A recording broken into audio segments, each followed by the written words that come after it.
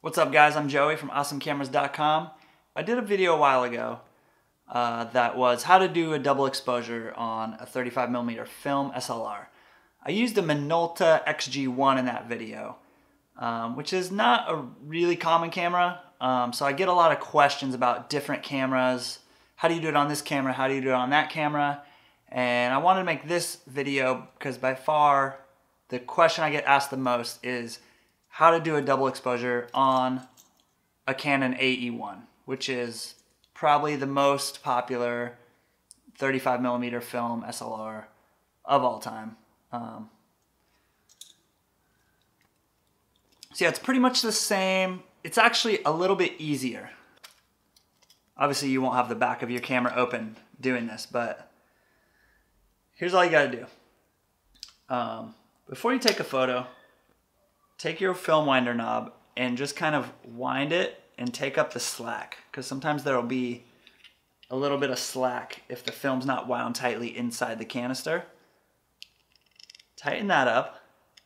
So you're going to frame up your first exposure, take a photo. Before you take your second photo or before you wind your film, you're going to press the rewind button and you'll hear a little click.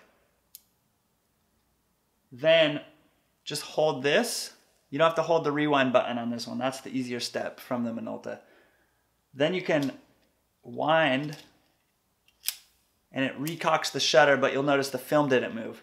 So then your second exposure is on that same plane of film. So that's what gives you the double exposure.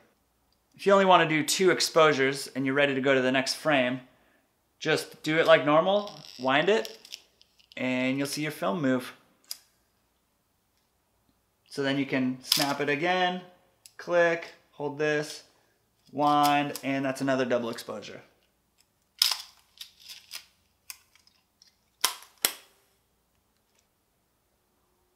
Alright guys, thanks so much for watching. I hope this helps some of you Canon AE-1 shooters out there if you were trying to do double exposures or maybe just want to try something new.